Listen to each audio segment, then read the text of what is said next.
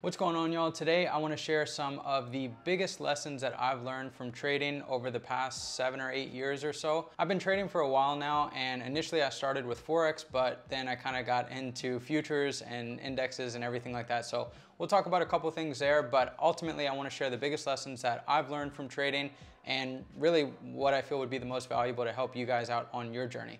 If you don't know who I am or you're new to the channel, my name's Jeffrey Rodriguez. I'm the founder of J-Rod Forex and I'm a full-time day trader and entrepreneur.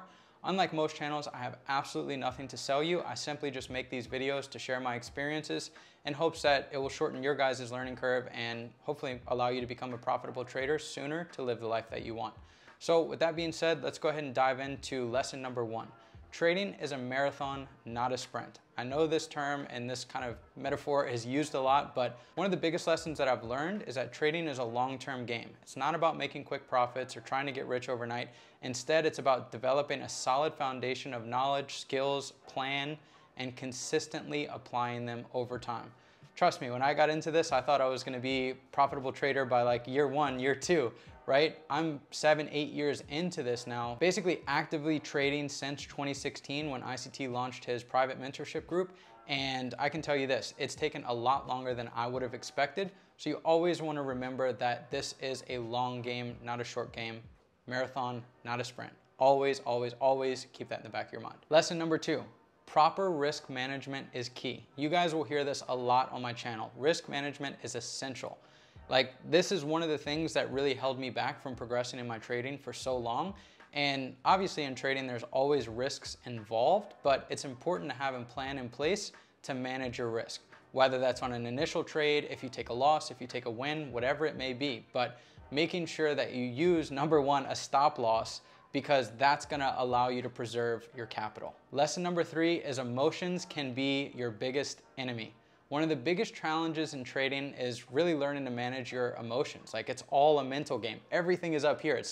Trading is easy, right? But really the hard part is overcoming the emotions and the mental game of it. So obviously it's going to be easy to get caught up into the excitement of a trade if it's going good, or let fear or greed cloud your judgment if you feel like you're going to miss a move or whatever it may be. But in order to be successful, it's important to stay calm, focused, collected, and let your analysis and trading strategy guide your decisions.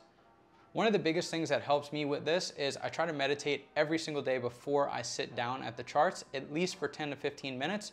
That way I go in, I sit down, I look at the charts with a clear head and basically a fresh perspective. So this helps me tremendously. Lesson number 4, the market can be unpredictable. You really want to avoid trading big high impact news days like NFP, CPI, PPI, things like this, FOMC. Those are not ideal days to trade. You want to wait until after those news releases have come out to look for your setup. Do not try to go in before, because trust me, it will ruin you. I literally have done this numerous times now. Every single time I've done it, I get caught out, I get slippage, all this stuff, so I lose way more than I would have anticipated to lose with my proper risk management strategy. So definitely avoid trading during those news events. Lesson number 5, consistency is key. This is huge. It's not about having a few big wins and then losing it all. Instead, it's about consistently applying your strategy and your plan, following your rules every single day without failure. You want to stick to your plan. This helps build the discipline and the skills that you need so that way you can increase your chances of profitability. Which is a perfect segue into lesson number 6. It's extremely important to have a plan in place. Having a solid trading plan is crucial to your success as a trader. This means having clear goals, a defined strategy, a set of rules that guide you to why you should or shouldn't be taking a position in the market. It's also important to review and update your plan regularly to ensure that it's still relevant and aligned with what you're trying to achieve. For example, your goal starting out may be to make $100 a week or $1,000 a week, whatever it may be, but you have to slightly adjust your plan over time as your goals expand. Lesson number 7, don't get too attached to your trades.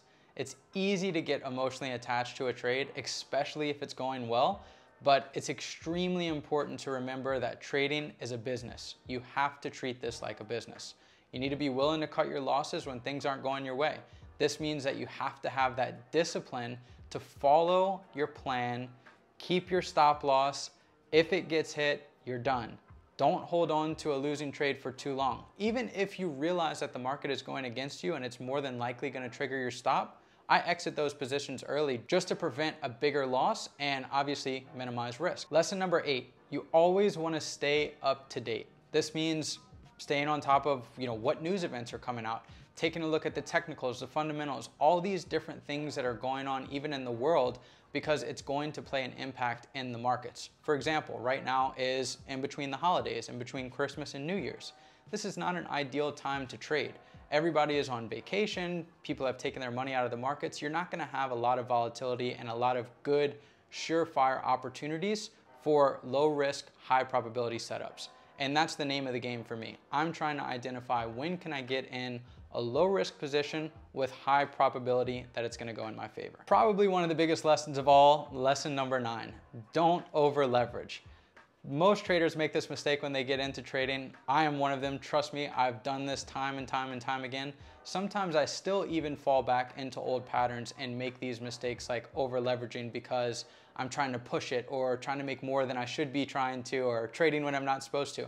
This is common, but you always want to keep that in the forefront of your mind.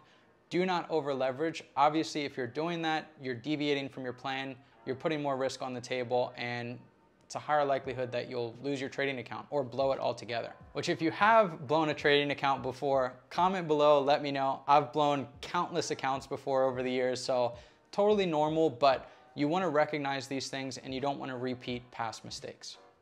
The final lesson, lesson number 10, don't be afraid to ask for help. Trading can be extremely overwhelming, especially when you're just starting out. So if you're new to this industry, or even you've been trading for a while, but you feel like your strategy isn't working out for you, it's good to surround yourself with others in the industry that have that experience, that could help you stay in alignment with what your goals are. So I would highly recommend subscribing to someone that can teach you about the trading markets, whether that's my channel, another channel, ICT, whoever it may be, or joining some type of trading community. Doesn't have to be a paid one. Again, I would recommend, there's a lot of free communities out there where people actually give you all the insights that they've learned. That's my number one goal with this channel, is to provide you guys everything that I've learned completely for free, because obviously ICT has blessed us with everything that he's learned. He shared that with us. He's now put it on his YouTube channel for you guys to be able to learn for free as well.